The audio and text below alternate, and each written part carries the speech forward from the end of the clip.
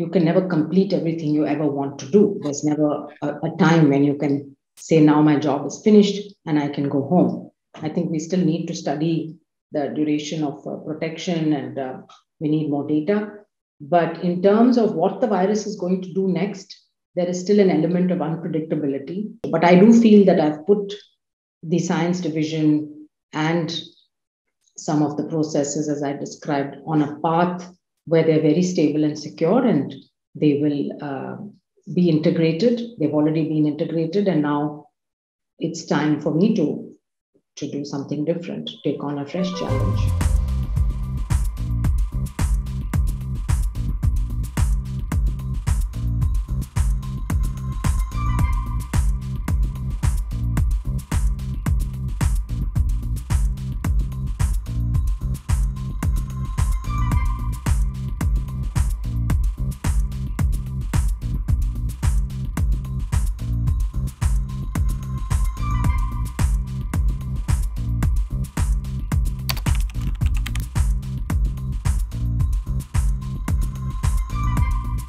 As you know, when I moved to WHO at the end of 2017, it was on the urging of the Director General at that time to join his senior leadership team as the Deputy Director General. I was at that time head of the ICMR, Secretary Health Research. It was not anywhere on my plans or horizon that I would be joining the WHO in any capacity. So that came as a surprise at that time, and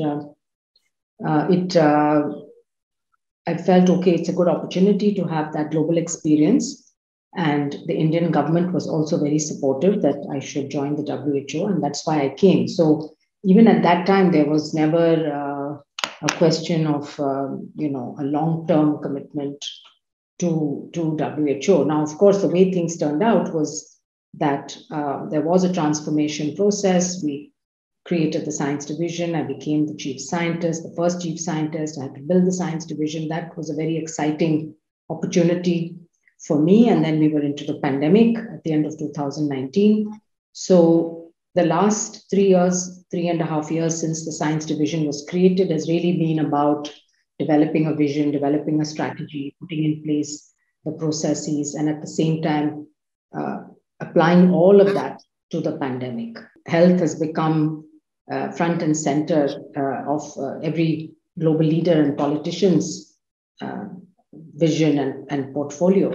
So in that sense, also, I think WHO's role and remit and image and everything was upgraded to the point where heads of state were, I think, for the first time, really coming to the WHO on a regular basis. Earlier, it was basically a interaction with ministries of health. And all that is, I think, very good for health. You can never complete everything you ever want to do. There's never a time when you can say, now my job is finished and I can go home. That should never happen, I think, to anybody, especially in a large organization like WHO. But I do feel that I've put the science division and some of the processes, as I described, on a path where they're very stable and secure, and they will be integrated. They've already been integrated, and now it's time for me to do something different, take on a fresh challenge.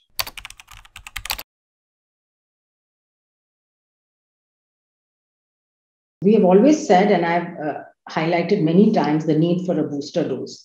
I think the booster uptake in most countries is too low. That is, I'm talking about the first booster or the third dose, which I think less than 20% of people in India have probably taken. And so I think it's clear now that you need that third dose to give you longer lasting immunity. Now, of course, many countries are going into fourth and fifth doses, which we're not recommending. I think we still need to study the duration of protection, and we need more data. But in terms of what the virus is going to do next, there is still an element of unpredictability. We have been lucky that in the last about 10 or 11 months, that Omicron has evolved, and we've had about 300 sublineages of Omicron that we are now tracking. The new virus, it's still evolving, it's still adapting. So this is why we need to be cautious still, and we still need to do the R&D for better vaccines that can prevent infection, because the current vaccines we know are good at preventing severe disease, but not so good at stopping infection or stopping transmission.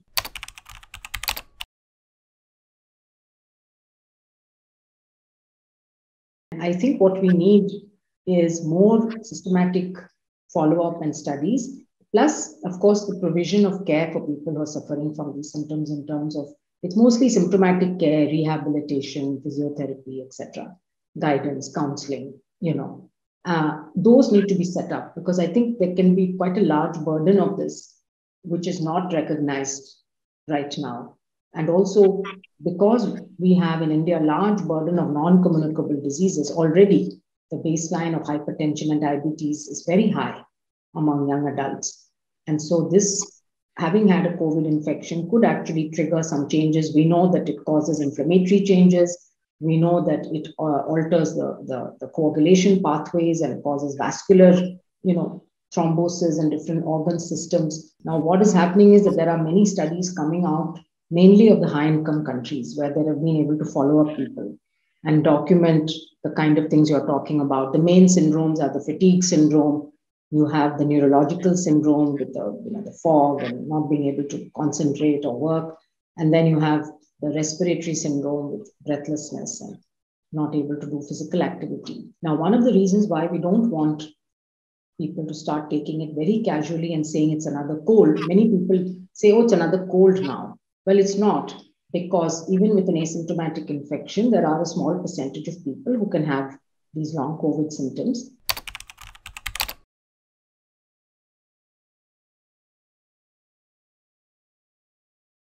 The goals are always aspirational.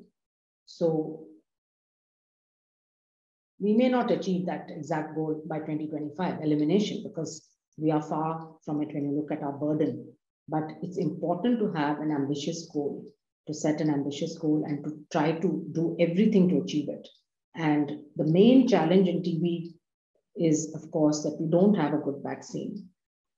So we need much more investment, and India can do a lot more in developing new vaccines, particularly using the new platform technologies that we've seen today, and the capacity we have, public sector and private sector. So there needs to be a mission mode, global mission led by India and a few other high burden countries to develop a better TB vaccine. We did it for COVID, as you said, in very record time.